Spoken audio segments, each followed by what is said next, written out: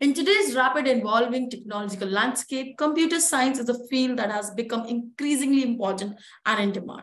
As more and more industries continue to rely on technology, the need of skilled professionals who can design, develop, and implement innovative solutions has been greater. Good evening, everyone. Welcome to University Living YouTube channel. You are watching ULTV Student Diaries. I'm Shifani Srivastav, your study abroad bunny. Today, we will discuss the Bachelor of Computer Science offered by Swinburne University of Technology, which ranks among the top 150 universities across worldwide in computer science, according to the Times Higher Education subject ranking. The Bachelor of Computer Science degree program is designed to provide students with a strong foundation in computer science principles, programming language, algorithms, software engineering, and hardware designing. In today's video, in today's discussion, we'll explore the various aspects of Bachelor of Computer Science program, including the curriculum, career opportunities, and potential salary expectations, and also how the life is in Australia for an international student. And to share more light on this subject, we're joined by Ishaan Manga from Swinburne University, bringing further knowledge on this topic. Hi, Ishaan, how are you? Hi, I'm good. How are you? I am doing great. Thank you so much for joining us all the way from there. And before we dive in, of course, and as we dive in also, let's talk about Melbourne and Australia as a country for a study abroad destination. How far your experience has been in Melbourne? It's been pretty good, actually. It's like a roller coaster where you learn a lot. I personally have learned a lot being an individual. In India, I never went out buying groceries with my mom, but here I had to buy groceries,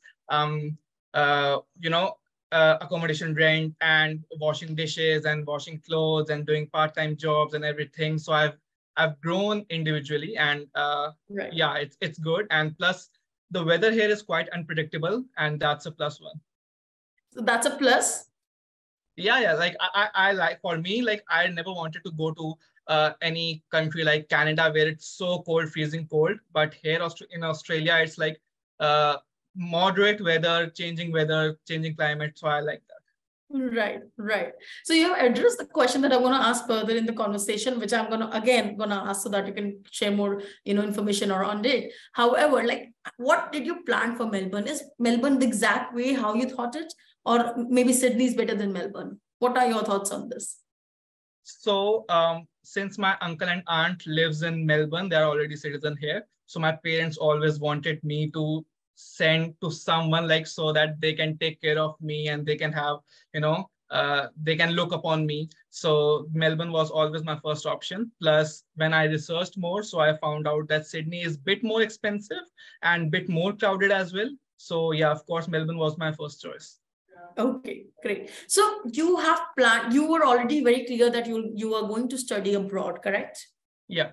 Okay. And when did you started planning with this whole, process?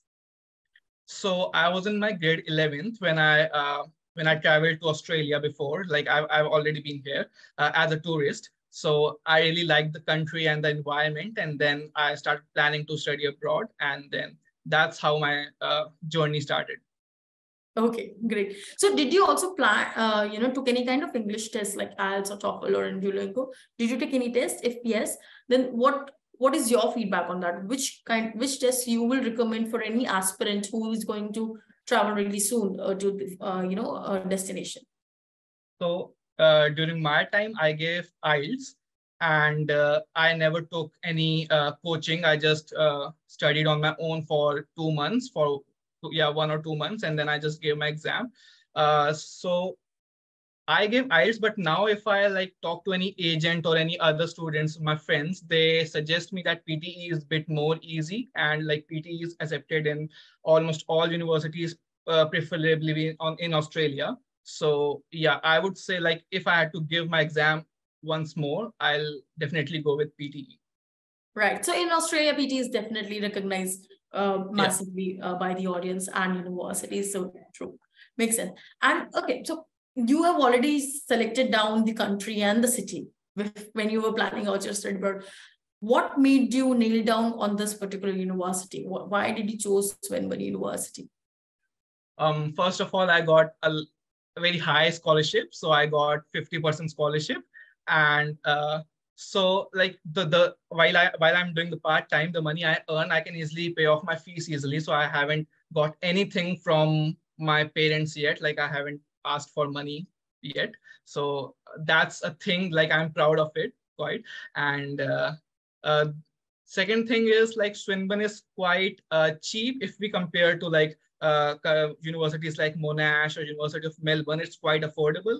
Plus it of course ranks in top universities. It comes in, I guess, 1% universities in the world. And as you said, it's 150th in computer science. Among the top 150, yeah, right. Yeah. And of course, scholarship does play a very important role.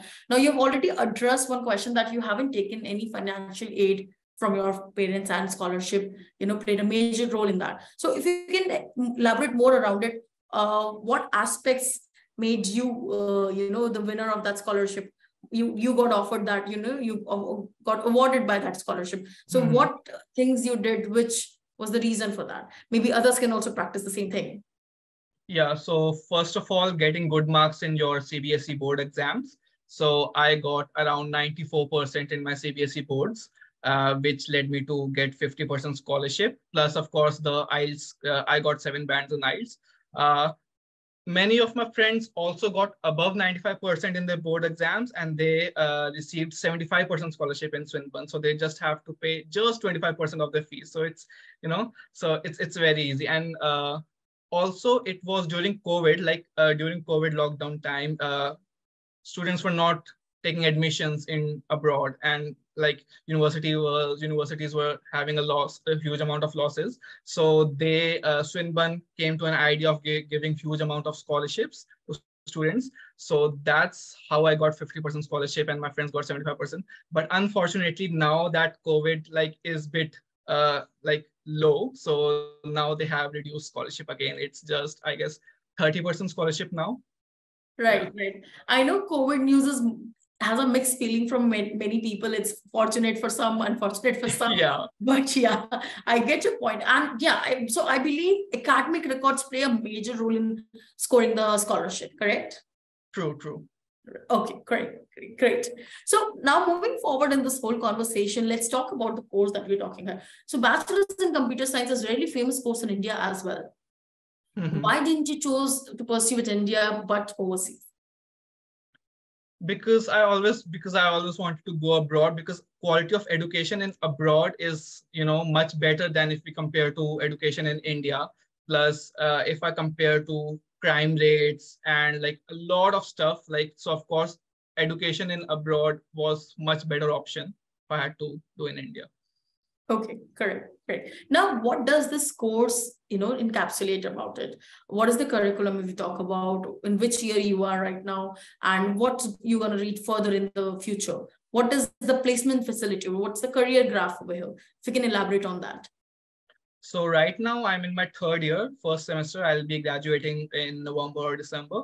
And for placements, it's not like India. Like in India, we always choose the best college with best placements and stuff. But here, you are your own boss. You have to, after graduating, you have to go out to companies, apply for their jobs, and then how you get selected. And it's always based on your experience and what you have learned, not on college. And yeah.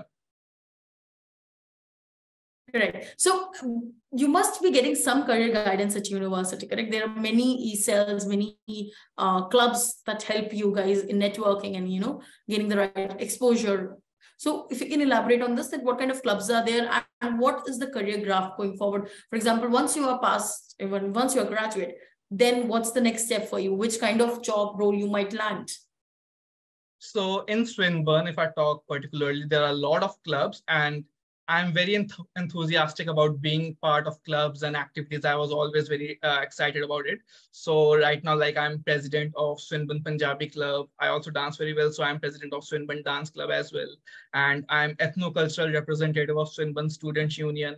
So like, I hold various positions in Swinburne right now. And like, of course, it makes you extrovert. Like earlier, I used to be afraid of talking in English and talking to other people and make friends, make connections. But these things make you more make you Give more. you more confidence. Yeah, exactly. So it will bring more confidence in me. And then uh and regarding your other part of the question, like what opportunities I get in computer science field. uh After graduating, I can either, like, my major is data science, so either I can apply for a data scientist role, data analyst, or I can either apply for any other field like web designer, software developer, or yeah, cybersecurity expert. Okay, makes sense. Correct. So, you have already discussed a part of this question earlier. You have already mentioned that you have started being more independent, and now in this question also you address that you have been more confident when you're studying over there. What other personality traits and development or growth has happened at your end by this move?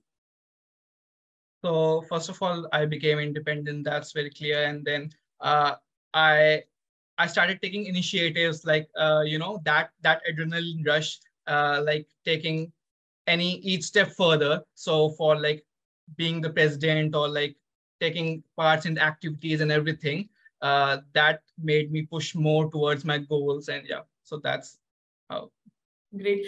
And this additional question, this is not in the script, but guys, this is a very good question because I know a lot of you want to be a budding influencer, and Ishaan is actually one of them.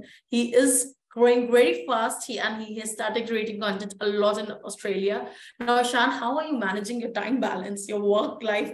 I'll say work only. How are you managing your life right now? Because you're a president also at club, you're pursuing your course also, and you're in the final years. Of course, the pressure right now on you might be higher than the other semesters and years, and you're also creating content. So how are you managing this, and what made you push to drive that content? So this made me remember my like one more point. In India, I was very lazy. I used to wake up at 12 p.m. and like during lockdown, I didn't had any work. But after coming to Australia, I always had that rush, and I became an early riser. And I started doing everything. Like I had to do part time, and I have to be my best. So yeah, of course. Then I started managing time as well. It was a bit hard in start, but now I can pretty much manage everything. Right. So just because you became an early riser, influencer thing came into picture, or there must be something that motivated you, right, to become an influencer? Um, yes, like I always wanted to help others, and like always I used to receive a lot of DMs on Instagram, like how to get scholarship in Swinburne, and like everything related to Australia. So I thought, like, why not to start creating content about it, because people are actually asking, willing to know about more about it. So I started making content, and recently I did whole of these university reviews, which received a lot of views right now. Great, great. And how are you managing this, like with whole college going on, and you're doing a part-time job also, I believe? Yeah. So this So is getting crazier and crazier. You're doing part-time job, you're creating content, you're doing college also, which is a full-time college. You are also club and participating to extracurricular activities, and you're also going and buying your own groceries. So how are you managing this? so here's the thing. While you are planning your timetable, like in India, we have fixed timetables, but here in Australia, you can make your own timetables. So I always put all of my classes in one single day, and for me, that's Wednesdays. So like for my whole of semester, I only have to go to university on Wednesdays. I've put all of my classes on Wednesdays, all of meetings, group projects, everything on Wednesdays, so that other days I can do part-time, I can create content. On weekends, I make content, and like that's how I manage. Great, great. Now with doing all these activities and getting any scholarship, also doing a part-time job, also you're being an influencer, also you have pocket money earning, I'll say, correct? So how are you managing your cost of living in Melbourne? Like Melbourne is definitely little less budgeted, I'll say, compared to Sydney, but it's not that cheaper. It's not a cheaper city to be. So how are you managing over there? And what is a cost of living for any international student who's planning to study over there? I would say I'm a bit fortunate. I'm a bit lucky that I have my uncle and aunt here. So I'm living with them right now. And through that, I save a lot of money, my accommodation rent. I don't have much of my groceries expenses. So I only have the major expense I have is of transport plus my other, like I do buy a bit some of my groceries as well. But I don't have that major expenses. So the money I earn, I can easily pay off my fees. But many of my friends do live on their own, and they have to pay their accommodation, rent, groceries, everything, bills, transport fees, everything. So like for rent in Australia, right now it's accommodation crisis here in Australia. So rent is too high, and you can, if you want to live in a studio apartment, you can get it for 1300 AUD, around 1300 AUD per month. But if you want to share it with any of your roommates, or if you have any friends, you can just share it with them, and it will be much cheaper than like around 600 per month, 600 Australian dollar per month. Plus, regarding other expenses like groceries, it will take only around 200 Australian dollars for 1 month of groceries, $150 for transportation fees, and let's add $150 more for any other, like your interest, whatever you want to, like shopping or anything. Yeah. Right, right. So what's the round figure if we talk about with respect to, of course, the accommodation crisis, which I was going to highlight when you said that you're fortunate to live with your family, which is a true case. A lot of people are struggling right now to get an accommodation. So what is the round figure we need to put on this number? Like, is it like $2,000 or $1,000 or $1,500? Yeah, I would say around 1,600 to 2,000 Australian dollars per 1,600 month. to $2,000 to Yeah. Live a okay life when you don't go and party a lot. Yeah, exactly. Plus, if you don't live in middle of the city, like middle of the city is too expensive, but it also very near to all of the other amenities, like, gym or swimming pool or universities or supermarkets, everything. City is the main in Melbourne, and it's quite expensive. But if you live a bit far in suburbs, it will be much cheaper. So I would always suggest everyone to, live a bit far from city, and you can easily travel as well. So living in suburbs is much easier. Yeah, I believe that's a mixed opinion, because over here, many people are looking only for less transport. They're not convenient to transport, doing a lot of transportation throughout the day. So of course, you can go ahead and live nearby the university, but of course, there is a certain cost related to that. And so Ishaan has been fortunate because he has his, relatives over there. However, just in case if you don't have a friend or family abroad, go ahead and book your accommodation on timing, because Ishaan has already shared that there's an accommodation crisis going on, which we have been saying again and again across the world. It is not just limited to Australia or UK or Canada. It is across the world if we talk about. So don't waste your time. Just go ahead and book your accommodation. There is different facilities available just in case you don't get visa and all. You should definitely go and check out university living. So Ishaan, before we are almost near the end, and I didn't realize that we have discussed so many things, and I still have so many of questions, but I'm going to limit myself just to 2 questions. If I ask you to describe study abroad in 5 words, what would it be? So I would say being independent, enjoy your life, study well, and do part-time jobs as well. Right, and have a perfect life of balance. That's a 5th point that I believe Ishaan would definitely like to highlight. So you are there for studying, and that does not mean that you don't do part-time jobs or you don't do party or you don't enjoy your life. It's always important to have a perfect life balance among all the. So balance is the major component to enjoy a better life, not just while you're being a student, but also post that. Thank you so much, Ishaan. But before we wrap up, do you have any advice for the aspiring students across the globe, whoever want to go to any part of the world, not just Australia? Yeah, so students who are planning to study abroad, start looking for accommodation, because as you said, it's accommodation crisis right now, not only in Australia, all over the world. So I would suggest to start looking for accommodation 3 months prior, because even like I'm living here and I was planning to move out, and I was trying to search for my accommodation and I couldn't find yet. So like it's super tough. So you have to plan ahead.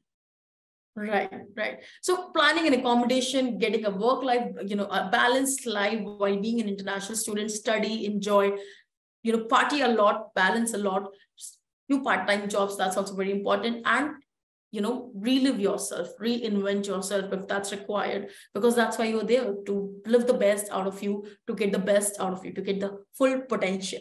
On this note, we'll be closing our session. Thank you so much for joining us today. We hope you found it useful. Looking forward to seeing you guys next Friday at 5 p.m. Stay tuned to our social media handles for more information. Thank you so much, Ishaan, for joining us. Thank you.